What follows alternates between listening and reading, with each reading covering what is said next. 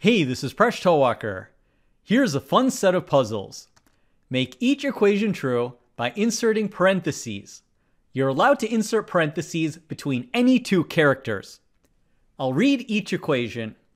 The first equation, 4 plus 8 times 5 minus 3 times 5 is equal to 45.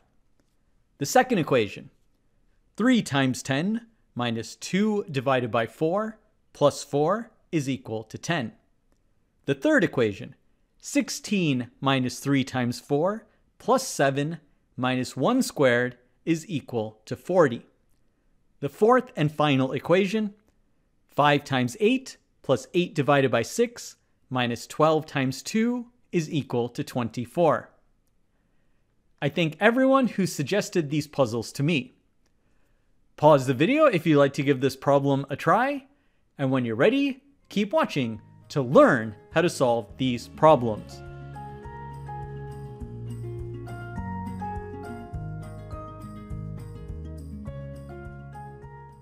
There are 3 reasons I think these puzzles are excellent. One is that they help build number sense. This is a concept that was there when I was in school. You should know the different magnitudes of numbers and how numbers interact with each other. It's not just about doing calculations, but it's about understanding, say, if you get the bill at a restaurant, does it even make sense what they're charging you? Another reason these puzzles are nice is because they promote experimentation. Mathematics is not just about memorizing different formulas and plugging in the numbers.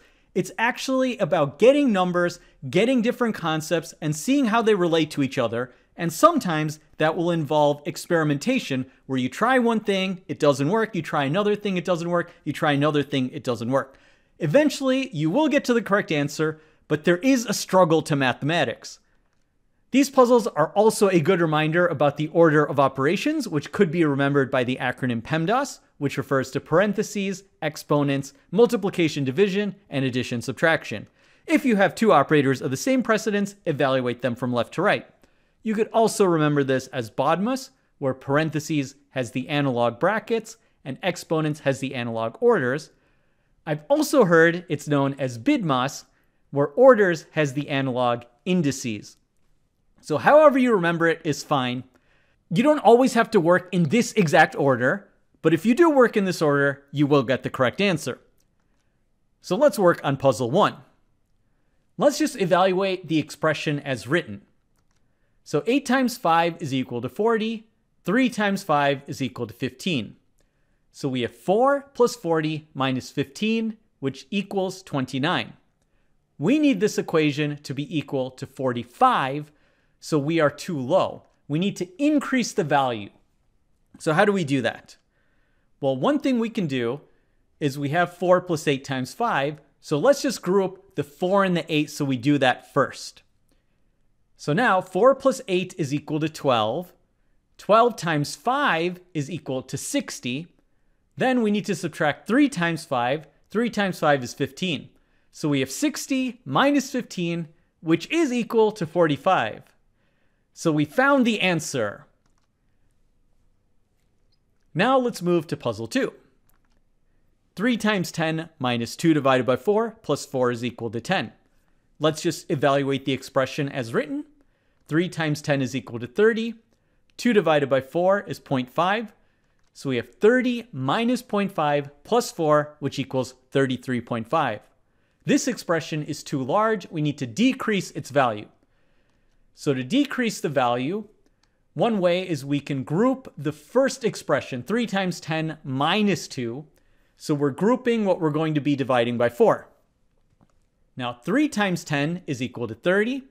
We subtract 2 to get 28. 28 divided by 4 is equal to 7. Then we have 7 plus 4, which is equal to 11. So we are still slightly too large. We need to decrease the value of this expression. So what can we do here? Let's try another thing. Let's just group this 10 minus 2. This will decrease it ever so slightly. So 10 minus 2 is equal to 8. 3 times 8 is equal to 24. 24 divided by 4 is equal to 6. And now 6 plus 4 is equal to 10. So this is the correct answer. Now let's go to the third puzzle. We're going to have to start being creative. These are getting harder. So if we just evaluate this expression, what do we get? We get 16 minus 12 plus 7 minus 1, and that's equal to 10. So we're too small. We need to increase this value. So one experiment we can try is we can group this 16 minus 3. So 16 minus 3 is 13. We multiply by 4 to get 52. 52 plus 7 minus 1 squared. This will be 52 plus 7 minus 1, and that's equal to 58.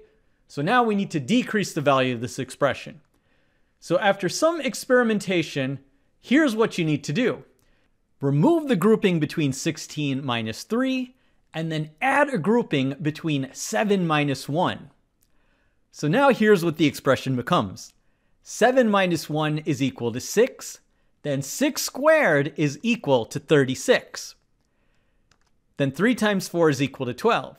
So we have 16 minus 12 plus 36, and that is equal to 40. So that is the correct answer to puzzle number 3. Now on to the final puzzle.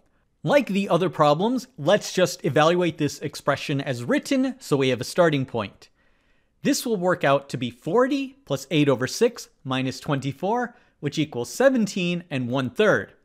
So we need to increase the value, but we also need to get the value to be an integer. So there are many things wrong with this expression. I'm not going to go through all the different experiments you could run. I'm just going to explain what the solution is. So one thing we'll do is we'll change the denominator. We'll make it 6 minus 12 times 2. Now this is going to be a negative number. We don't want that. So now what we need to do is split the 1 and the 2 of the 12. So we apply parentheses here. So we have 6 minus 1 multiplied by 2 times 2. Finally, we will group 5 times 8 plus 8 in the numerator. So let's see how this all works out. 5 times 8 is 40. We add 8 to get 48. That's the numerator. Now what's the denominator? 2 times 2 is equal to 4. We multiply that by 1. That will still be 4. Then 6 minus 4 is equal to 2. So we end up with 48 divided by 2 is equal to 24. And that is the answer to this puzzle. How many did you solve? Thanks for making us one of the best communities on YouTube. See you next episode of Mind Your Decisions, where we solve the world's problems one video at a time.